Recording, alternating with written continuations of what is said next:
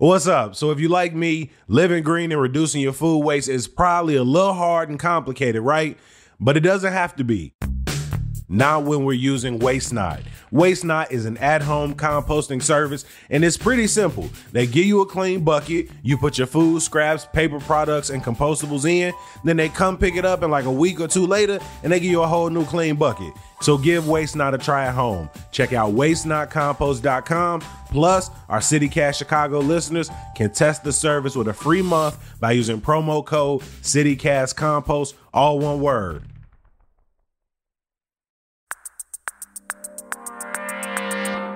Today on City Cast Chicago, after some late September heat, fall has definitely arrived, y'all. And a little road trip can help you maximize these autumn vibes. Last year, the team and I each picked a direction and planned our best fall road trips. It's Thursday, September 26th.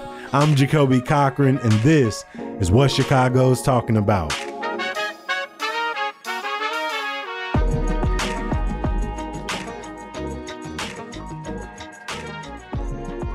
I'm here with lead producer Simone Alicea. Hey. Newsletter editor Sidney Madden. Hi. Marketing coordinator Jermaine Thomas. That's me. Each of us picked a direction, and we're going to give you options, places and things to do along the route, maybe a city to stop in, some of the cool things you could see there. All we needed to know today was get into a car, go a reasonable distance, and give us some cool shit to do along the way. Simone, I want to start with you. Where does fall rank in your seasons, and what does a good fall getaway sound or look like to you?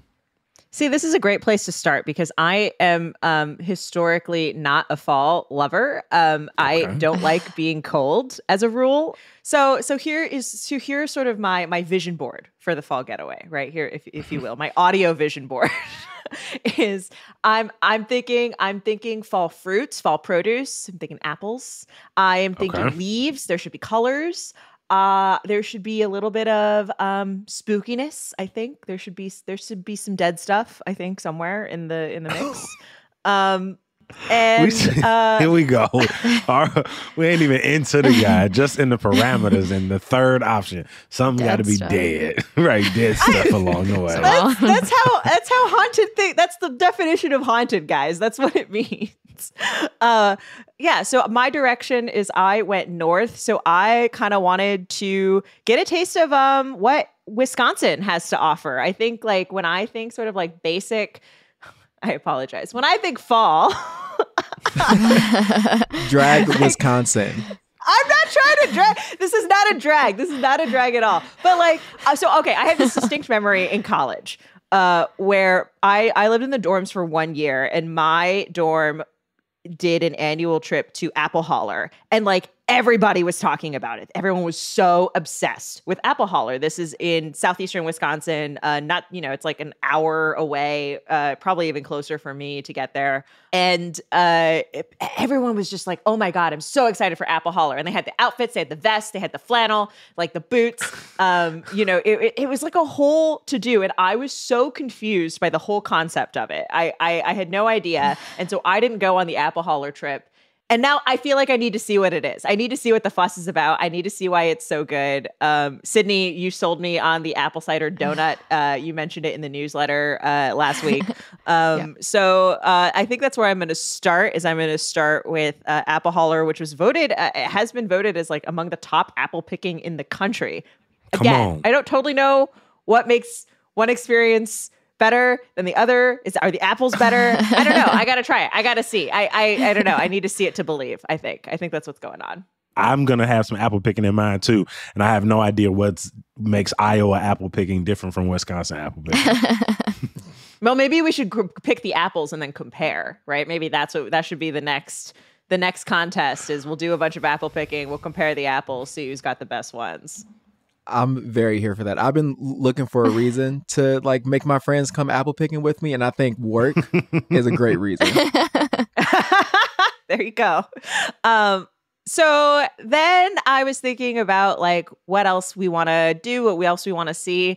If you want sort of to keep a more like urban experience, Milwaukee is right. It's like less than 2 hours away from Chicago. It is, I just spent some time in Milwaukee actually this summer, and it was very cute. Loved doing it. And this is where the spooky stuff comes in. They have a couple of haunted hotels that I think are worth checking out. Shaker's Cigar Bar and Penthouse has, it's got that Prohibition history. It used to be a speakeasy and a brothel. It was owned by the Capone brothers during Prohibition. So, folks, Chicagoans who like that kind of Capone history, that gangster history, you can find a little bit of that outside of the city as well. And you can just stop in at the bar and get a little bit of history. They'll have some kind of spooky decorations up. But the other thing that you can do is stay at the brothel turned Airbnb above the bar, or take a ghost tour. So if you really want to get into the ghosts, but I think I feel like staying in a spot that used to be a brothel is a really unique kind of getaway experience. Is it very fall? I think because it's haunted, that makes it fall. That's why this counts, in my opinion. There is another haunted bed and breakfast. It's called Brumder Mansion Bed and Breakfast, also in Milwaukee. It is this 1910 Victorian Gothic mansion. If you've ever seen the show Ghosts on Paramount Plus, that's the kind of vibe you're looking at for this bed and breakfast. There apparently some Chicago ghost hunters have actually been to this place and have confirmed some supernatural occurrences, unexplained noises, objects moving, haunting nightmares. They hold, murder mystery events. They might hold a magic show. It has also been voted as a top romantic getaway for you spooky date lovers out there. Just want to point that one out. But of course, I don't think fall would be complete without some fall colors. And Wisconsin has some of the best fall colors around. Lake Geneva, which I know is popular also among Chicagoans as a vacation spot. There are some very cute cabin rentals. This is sort of a more like, this is like if you want cozy by the fire, you're building your little you've got your little fall mug and you want to take a little jaunt around the lake and see some colors. That is, I think, the spot for you. I also want to call out Cedarburg, which is just north of Milwaukee. Cedarburg, in addition to being part of one of the most scenic drives you can take in Wisconsin when it comes to fall leaves, which, by the way, peak in both of these areas in the third week of October. Always check your fall color reports. You can check when the colors peak. Cedarburg also has some really great Oktoberfest offerings. And so if that is also part of your fall, beer, Oktoberfest, obviously Wisconsin and beer go hand in hand as well. So I feel like that is just a match made in heaven. A little bit of something for everybody, I think, just north of the Illinois border there. So yeah, those are my picks for this northern fall getaway. Come on, you super got some thorough somehow, right? She was just like, so I got a little something. This is gonna be relaxed. Then broke out the Disney haunted mansion. Took us to multiple places. I'm going to one city and just gonna kind of move around. To be clear, I don't think you would do all that in one getaway. I think I was you trying just gave to figure some vibes. I'm still trying to figure out what fall means to me. I really don't know. I don't know which of these. It's like that meme where it's like tag yourself, I don't know which of these I am yet, to be honest. And I will have to find out.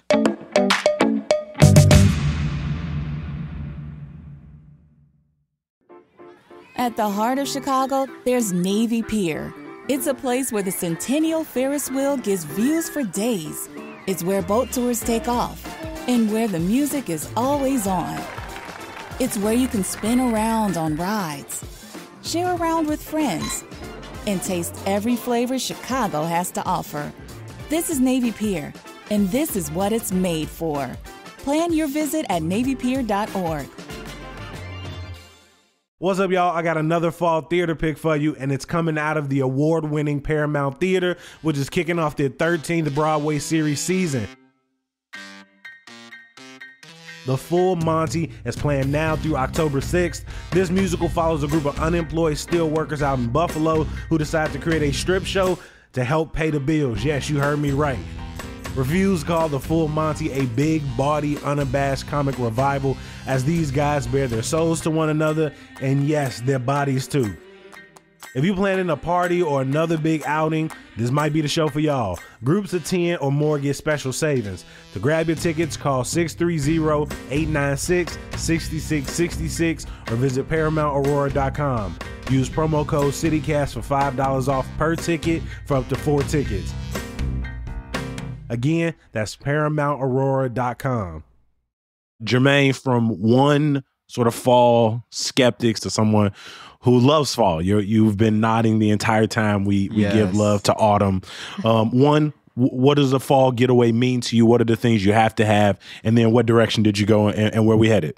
Yeah, so, fall is my favorite season because I can layer my outfits. It's literally for the fashion. Like, that's the best part. I don't have to worry about wearing shorts or a light t-shirt. I can bundle, and it can be a light jacket, a heavy jacket, a vest, a hat, maybe a scarf. Like once we get more like November, right? Like I got my jeans, I got my boots. Like it's giving fashion. Like that's my favorite thing about fall. So for me, it has to be like the best outfits that I've been like waiting to wear all summer that have been sitting in the back of my closet because it works. And I just like to experience the last bit of outside where, you can sit in the sun, but you're not burning up. So I'm definitely like getting like that last like bit of fresh air before it's time to like go into hibernation and things like that. So that is definitely what the fall season is giving for me. So what direction are we headed to explore all of those quintessentially fall elements for you? So yeah, we're going east, and I decided to skip everything in the middle and do 3 hours straight east to Indianapolis. I hate wilderness outside, but I like to be like outside, like in cities. So wherever I go is gonna be a city, or maybe a beach, but mostly cities. So we're going to Indianapolis, real like low key weekend. So we leave after work. That's like 5 o'clock on a Friday, so we're not getting there till like 8:30. So there's not much going on. We're checking in. We're going to a boutique hotel that I found super cute. It's called Bottle Works. So it's like an old like Coca-Cola factory. Not a place to stay. Yes, we're overnighting. We're really tripping. Yes. Yeah. So we're heading up the Bottle Works Hotel. It's super cute, super plush. I think comfort is also in my mood board for fall. So I definitely want to be at a place that gives me a nice soft bed, nice robes, good linen. You know what I mean? But Saturday is going to get serious. You know what I mean? So this area that Bottle Works is in is right across the street from this really cool food hall called The Garage. And they have like a bunch of different stuff. Like there's restaurants, obviously, but there's also like boba. There's an open bar. It's always 4 o'clock on Saturday. So we're going to be drinking in the morning. And then there's this other, there's an arcade bar inside of it. So every single spot has these like really cool, it's like Boxville where they have like different things inside of shipping containers. And then we're going to kind of like venture our way like more towards like the heart of downtown. And since I'm always looking for a photo op, we're definitely going to hit up the downtown canal that they have there. You can just kind of like walk it. It's not like a river walk situation. It's much more low key than that. But it's really like beautiful scenery. Like you can catch the buildings and like get really cute photos. So we're definitely going to hit up the canal walk. And by this time, like it's dinner. So I found this restaurant called Vita, which is like a modern American situation. So they have a tasting menu, which is also my favorite because it just takes the guessing work out of ordering. Because I mean, I can look at a menu for hours. There's like too many options. Like I'm in my indecisive era too. Don't worry, Jermaine. I like being told what to do. The menu's too hard. I got you. Good choice. You feel me? Yeah, just take all the work out of it. I'll just eat whatever you sit down on the table. So Vita, VIDA, is definitely perfect for that. We're going to do a good dinner, and then it's time to hit the town. Overall, what I want to get into is like be on the search for Indy's best cocktail. You know what I mean? So we're going bar hopping, and there's a couple good places you can do that. And one of them is Mass Avenue. There's a bunch of bars on the strip, like any strip you can find here in Chicago.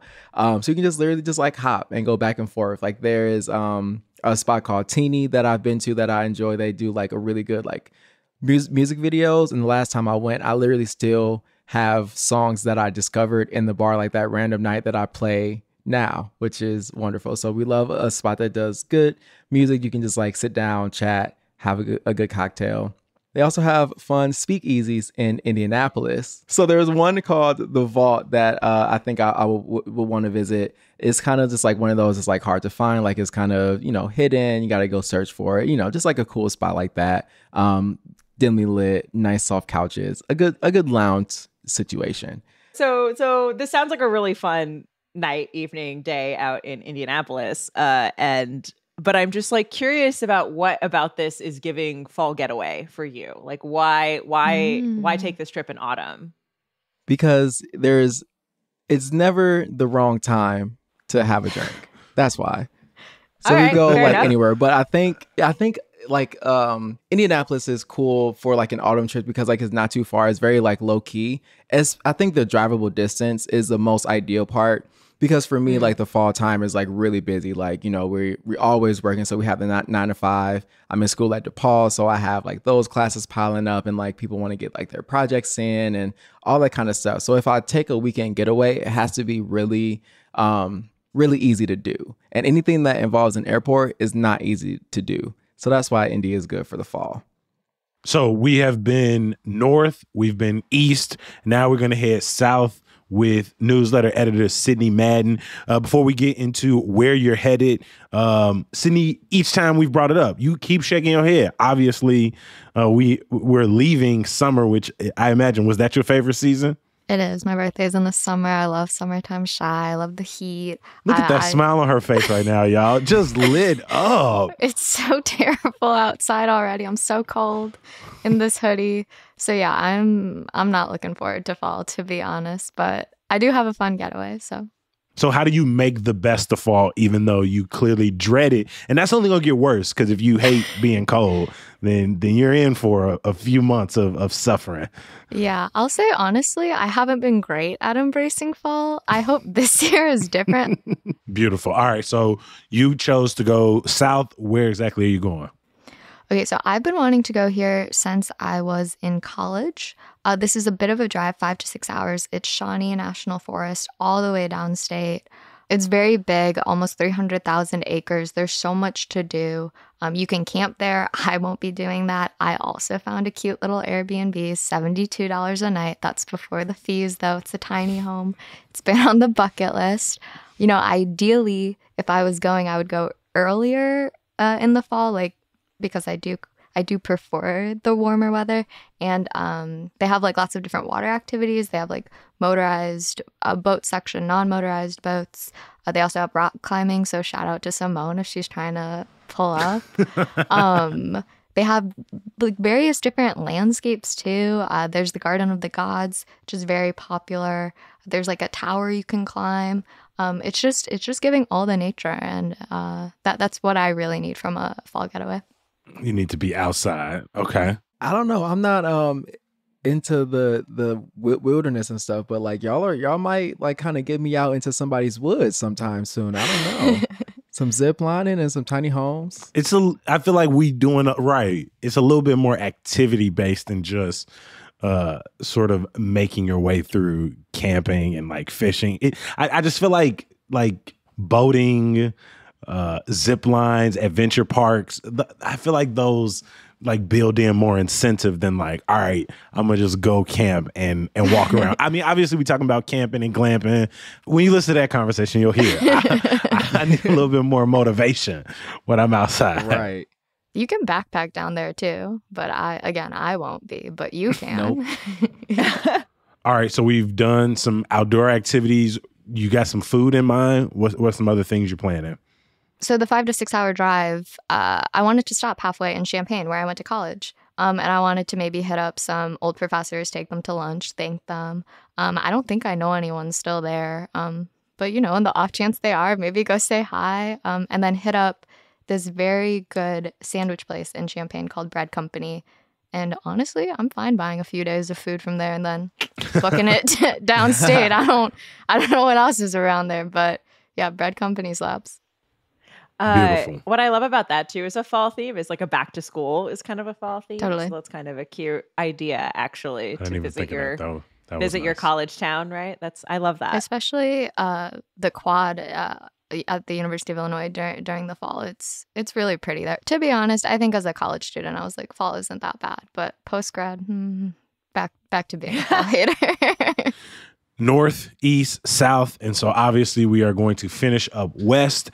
And before I give mine, I want to give a huge shout out to Quentin M., who lives over in Logan Square. He listens to the podcast, reads the newsletter, and loved the idea of a fall guy so much, sent me a bunch of different places that we could go for a fall guide. And so my fall guy is being sponsored today by Quentin and Logan Square, because while Quentin lives in Chicago, his hometown is Iowa City, which is just about 3 hours, pretty much directly west from Chicago, and the home of the University of Iowa Hawkeyes. And that's where I'm going to be taking my road trip. If I were to go out there, one of the places I would consider stopping at is the Highlander Hotel. It's been open since the 1960s, but they've done a bunch of renovations. So inside it's got a very artistic vibe. They've got ping pong rooms. The way the pool is set up is you could get a room nearby the pool so that you could go like right out your door and jump like right into the pool.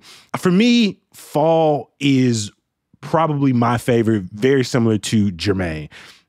I love getting outside in layers. I love being able to put on a sweater. I love being able to wear a long coat. I love to wear my 17 different color beanies outside. And again, the same beanie, multiple colors. No, it's the exact same Kango beanie. I ordered 5 different colors all at the same time when it arrived. I'm right there with you. And so Iowa City is a place that is great for fall colors.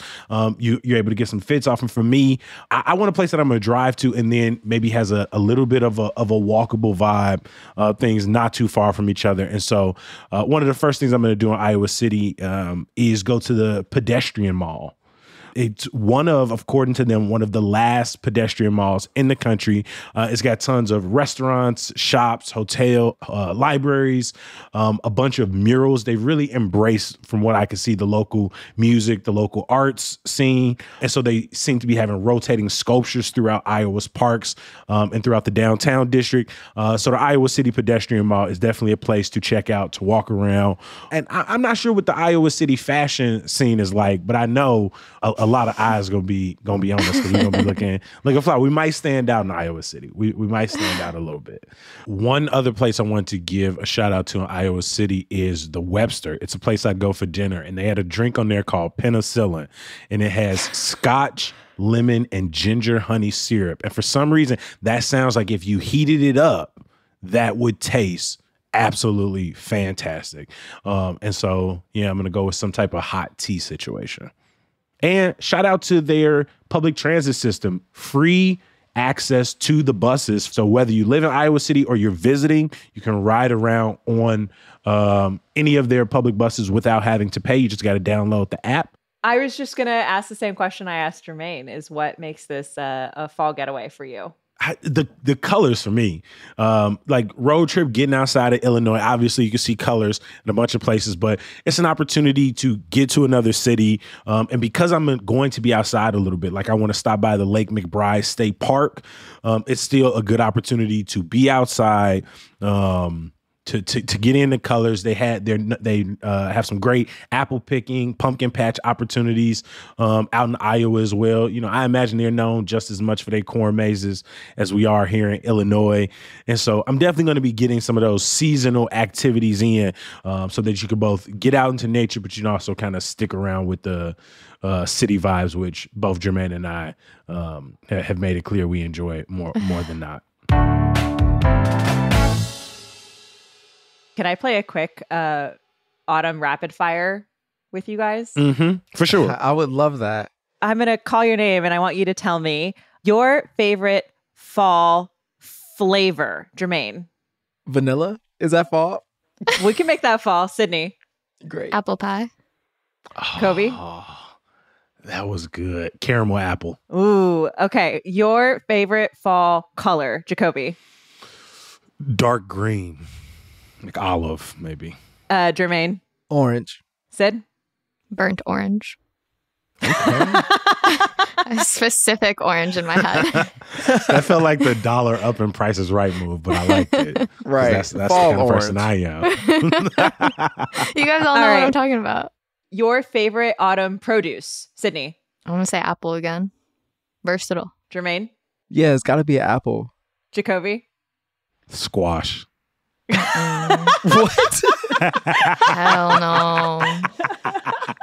Not the squash. I didn't even think vegetable. Oh, that's crazy.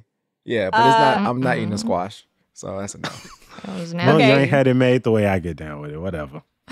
Ooh, sweet potato. No, I'm changing. Ooh. Sweet potato. Is that produce? That's Potato's good. Yeah, That's yeah. produce. That's I bet, produce. bet. Sweet potato. Your favorite Halloween candy, Jacoby.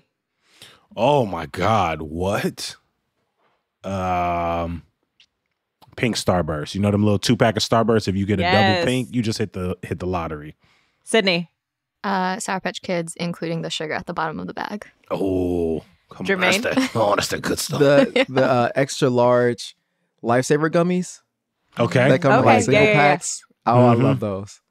Your favorite monster, Jermaine. I'm sorry, I'm drawing a blank. My head was like Frankenstein, so I guess that's just my number one by default. Jacoby. Vampires. Sid. The vampires. I'm gonna go with Baby Mike from Monsters University, the sequel to Monsters Inc., because that's the only one that came to mind. And I hope his name's Mike. I like that. Want to give another thank you to our newsletter editor, Sidney Madden, Thanks. Jermaine Thomas, our marketing coordinator, Yes, thank you. and our lead producer, Simone Alicea. Thanks, Jacoby.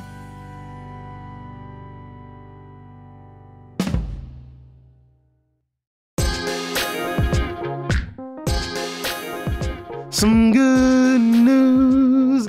This Saturday from noon to 7 p.m., head down to Big Marsh Park in South Deering for Birds, Bikes, and Beats. As the name suggests, they're going to have a lot going on, y'all. From skateboarding and cycling lessons, you'll be able to do some bird watching. They're going to have live house music and food on site and so much more. Please check the link in our show notes for more information. As always, we appreciate you for listening and reading. We're going to be back bright and early tomorrow. Hopefully you and some friends and family that you've been putting on the podcast, hopefully all y'all going to be here too. Peace.